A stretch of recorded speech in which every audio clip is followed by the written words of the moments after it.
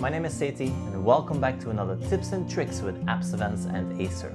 In today's video, we will be looking at how you can copy pages from your Google Sites onto another Google Sites, and in particular how you can copy subsets of pages. So a new update to Google Sites now allows us to select those pages we would like to see copied and create a copy of the entire website or just that subset of pages. So let's jump into it. Here I have one of the Google Sites templates, and as you can see on the right hand side, this template already has a number of pages built in: home, schedule, newsletter. Now I've added two more pages to this website, an About Me page and an AppsEvents page. So let's say that I want a copy of the entire website. However, I do not need the schedule page and I don't want the newsletter page, but I do want to copy everything else on this website. Well, now that is possible.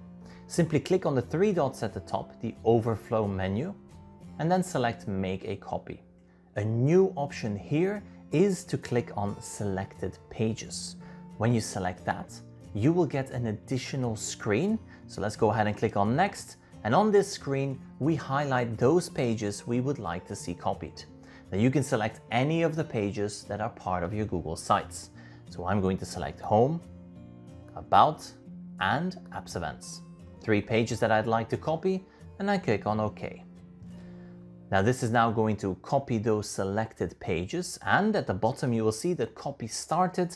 Check your emails for updates. So you will get an update in your inbox notifying you that that copy has been successful. Now you can also just jump into your recent files in Google Drive, and you will see here at the top we have that copy ready to go. So let's go ahead and open it. And as you will see, this is an exact duplicate of the original website. But when I navigate to my pages, I only have Home, About, and AppsEvents.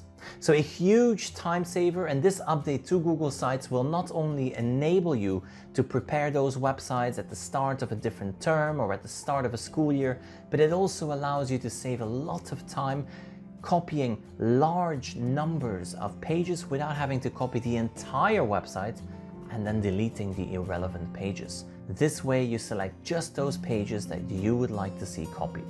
Now I hope you found this helpful. If you did, make sure to subscribe to the channel. Let us know in that comment section below, how will you use this, and can you think of any other use cases for this new update? This was another tips and tricks with AppsEvents and Acer. In the meantime, thank you for watching, and I will see you in the next one.